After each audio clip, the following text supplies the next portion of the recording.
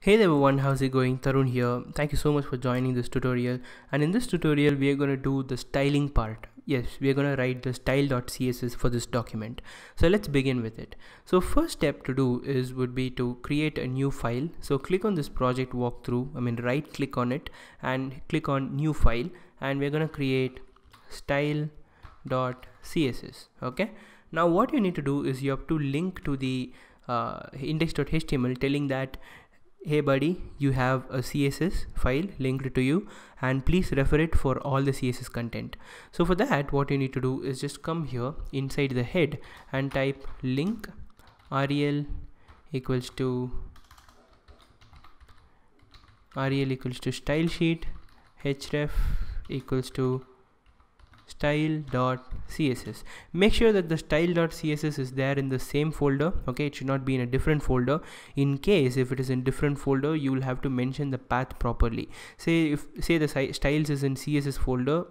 Okay, CSS folder of the same project folder, so you'll be typing css/style.css. okay, for example, if I had another folder here called CSS and if I had the style.css inside it, okay, so this is the project structure: index.html, at the same level you have CSS folder and inside that you have style.css.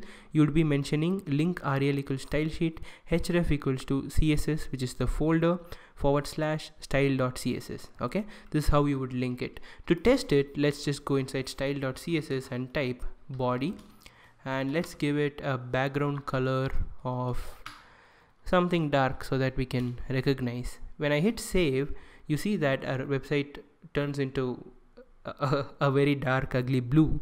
This is too dark. Okay? Even I'm a fan of blue, but this is too dark. I'm a fan of Dodger blue actually. So if you look at this website, it kind of looks beautiful. So yeah, this is how you check if your CSS file is linked with your HTML file. So please check it before you proceed on typing the styles. Okay, so that is a very good habit to have. Let's just delete this part. We don't want that. Now what I want you to do is, first of all, go to this website and add a few notes. Okay, say that to learn JS videos and DOM. When I create the note, you see that there is this li. Okay, let's just add another one. Okay, to do stick notes project. So we have two LIs here. Okay, let's just inspect it. Okay, and go to the elements and let me zoom in. Okay, and what you see here is you have this page structure, the rendered form of this page. So you see this UL tag here. Okay, within that there are two LIs. So each LI is a stick it note. So once I click this, you see that there is a tag in it. Okay, and you have h2 and you have button, which is to delete the note, and you have a paragraph, which is nothing but the content. So let us have this template in our code also. Okay, so for that, what you need to do is just look at this thing. You have li, a, and h2, a button, and p. So let's type the same thing.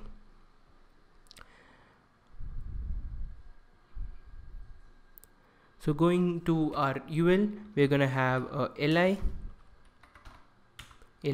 Okay, we're gonna have a and href, it doesn't go anywhere, and within that we're gonna have a h2. Okay, h2 is gonna have like some note. Okay, for now it's just some default value, and after h2 we are gonna have a button, isn't it? So that is gonna be x to delete. All right, and we're gonna have a paragraph which says the content of the note. Let's save it. Let's check if we have typed it properly. So one thing we missed is button class equals to delete. So let's add that, save it, and let's go to our application that we are building. So we see that we have this kind of a mock-up of our application. Okay, it's like a structure of our application. It's not a mock-up, it is a structure of our application. So our basic structure is ready. Now we can start styling. So there are almost like 200 lines of CSS. So if I keep typing all of those, I would be wasting your time. So what I thought was I would copy the CSS from here and I would walk you through it line by line. And also if you have any doubt about the CSS part, also feel free to ask me. I also have CSS course on Udemy, also free videos on my YouTube channel. Please feel free to check them out. So you see here, what does this asterisk mean is that we are giving it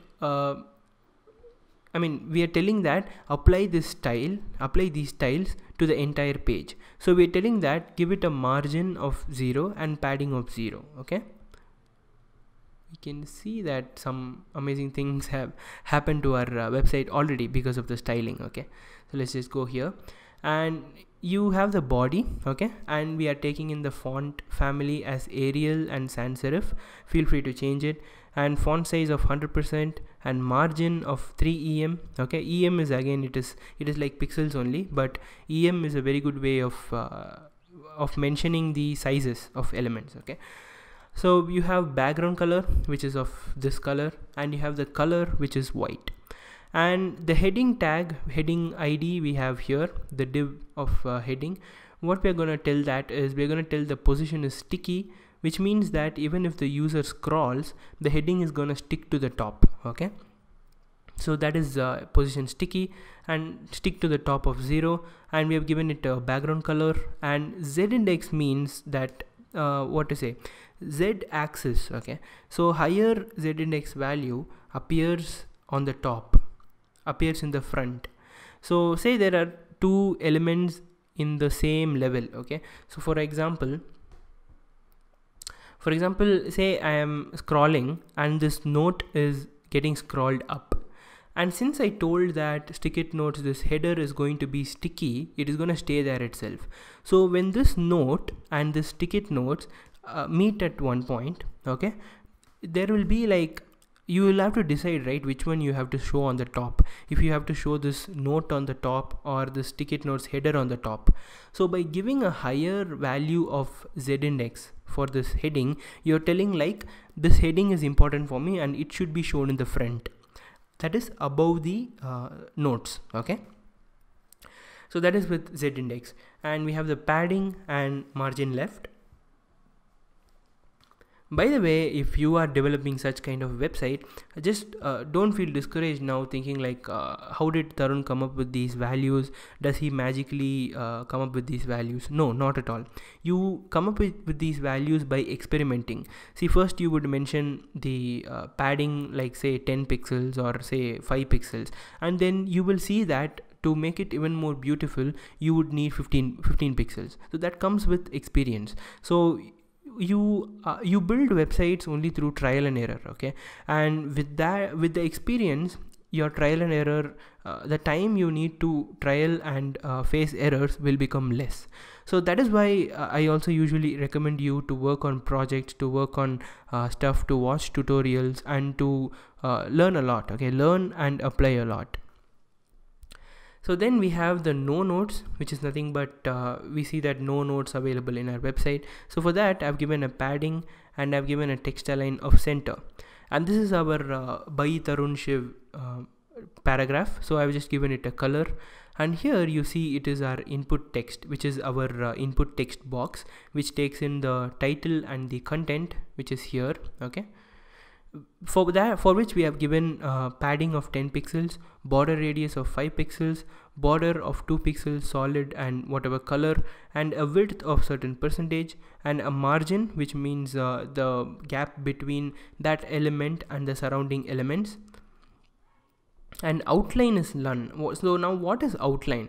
You see that whenever you click an input box, that blue color outline will come around that box. Okay, let me just comment this and show you that.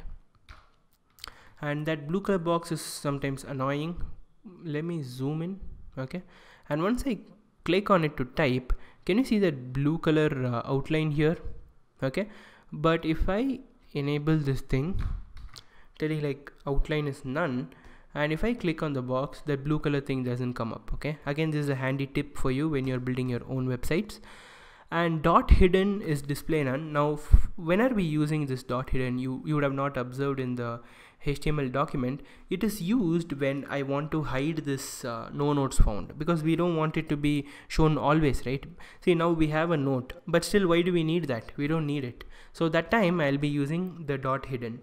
And then the dot btn is for the buttons. So for the button, we are giving it a padding, we are giving it border radius, border, background color, and cursor is the pointer, which means that finger kind of, we need that pointer kind of thing to hover over it when we move the mouse over it. So again, the outline is none. Yeah,